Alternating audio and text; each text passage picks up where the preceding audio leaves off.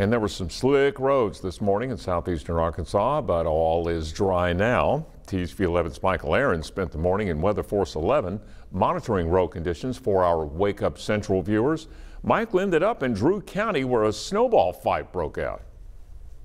Monticello picked up about 2 or 3 inches of snow, a lot of snow for this area, not used to the winter precip like the higher elevations are in Arkansas, and it did cause some problems on the roadways. On the main roads, we saw some slushy conditions, slick spots in some of the more rural roads that aren't as widely traveled. I spoke with one police officer who said it was a pretty busy morning for he and his colleagues, also a busy morning for RDOT as they treated the roads here, trying to make sure that everyone got to their destination safely. Monticello schools and Drew Central School District, the 2 biggest districts in this area, were all virtual on Monday. University of Arkansas Monticello also closed because of deteriorating road conditions.